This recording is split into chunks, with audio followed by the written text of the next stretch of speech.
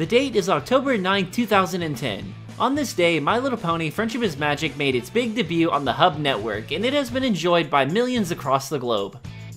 That is partially due to the hard work of the dedicated staff members who spent countless hours in board meetings, behind computers animating, and in recording booths trying to make the best show that they could about magical talking ponies. Sorta. Back then, some of us never knew about the development process of what it took to make this type of cartoon show. Over the years, we started uncovering more and more about the show's development history thanks to the leaks. In 2017, we discovered My Little Pony Adventures, which was the show's Bible and the original name for Friendship is Magic that set the ground rules for what Lauren Faust wanted her show to be. We the fans often discussed about the possibilities of there being a long-lost show pilot. Most assumed it was the first episode of the series, while others thought it was lost forever, locked away somewhere in Hasbro's possession. However, one brave soul was able to sneak in undetected and leak everything, and on October 9, 2019, exactly 9 years after the show premiered, we got another breach. Coincidence? I think not.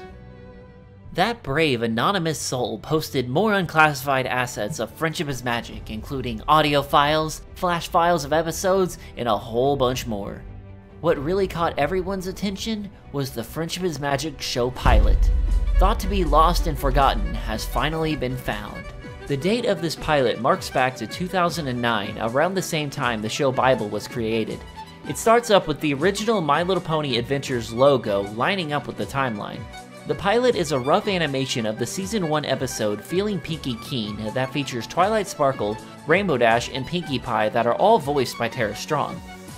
Here's a little lesson for you all. Originally, Lauren Faust wanted Tara Strong to be the voice of Pinkie Pie, but saw her as a better fit for the role of Twilight Sparkle. And after seeing this, you can definitely see why she was chosen to be Twilight, as she pulls off her original annoyed personality quite well. Speaking of Twilight Sparkle, while I was searching through the flash files, I found out that they were using Twilight's original design from the show Bible, which is pretty neat, and it's good to know it didn't go completely to waste. It's amazing that this piece of pony history is no longer lost.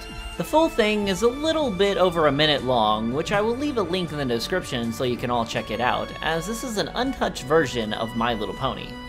That's all for now, my little bronies. I'm Tootsie Forever, and thank you for watching.